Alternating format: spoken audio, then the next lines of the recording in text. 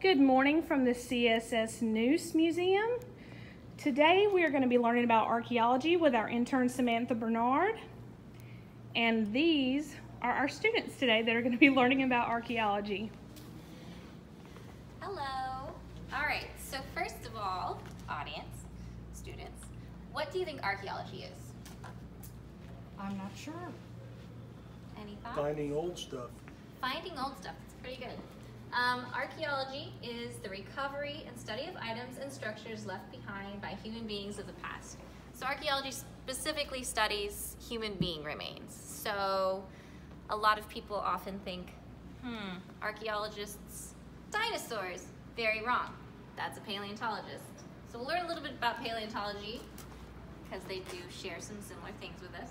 A paleontologist studies fossils of plants and animals such as dinosaurs.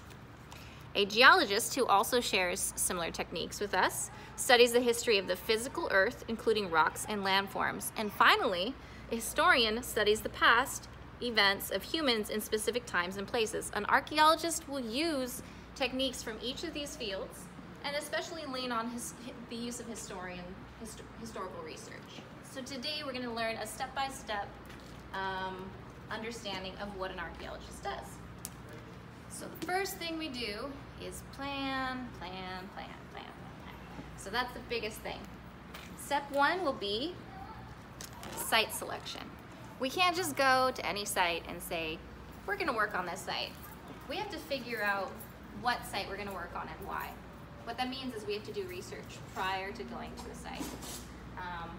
This could be land research, where we just walk out and maybe we see something that looks older. Or this can be, we've been doing historical research and we happen to come across something and we're like, let's go and try to track that down. So we will research, either physically or in the building, reading through books, which is what a lot of archaeology is. We do a lot of book research first. And then the next thing we need to do is figure out what the laws are in the area that we're working in. So sometimes if we work internationally, we have to figure out what the international laws are, because the whole point of archaeology is that what we find does not belong to us, it belongs to the general population. It is the history in archaeology of everyone, and sometimes specifically certain people. So laws like NAGPRA, Native American remains, belong to Native Americans, for example. So step two is site survey. So once we figure out where we're gonna go, we actually go there. We take some basic measurements. We might take a couple test pits. So we'll dig a small 1-by-1 hole and kind of see what we're looking at so that we know where to dig and what our plan's gonna be. Because we can't just go out and say, we're gonna dig here, and then you dig there. You have to write a whole report explaining why you're gonna dig, where you're gonna dig, and what you're looking for. Then we do an excavation. An excavation is probably the most exciting part of our research, but it's not the most important. It's of course how we get our physical evidence of being an archaeologist, but it's not necessarily the most important. It also often takes the longest amount of time.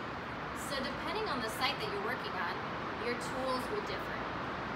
So some sites, you're gonna need heavy machinery. You're gonna have to dig super deep. So you'll need heavy machinery, and now it's raining, oh my gosh. So you're gonna have to get heavy machinery to dig really deep, or sometimes you're gonna use small tools. So land archaeologists will use small tools, like trowels, but sometimes they will also use shovels. And even in underwater archaeology, we use trowels and shovels. Underwater archaeology, we might use paintbrushes.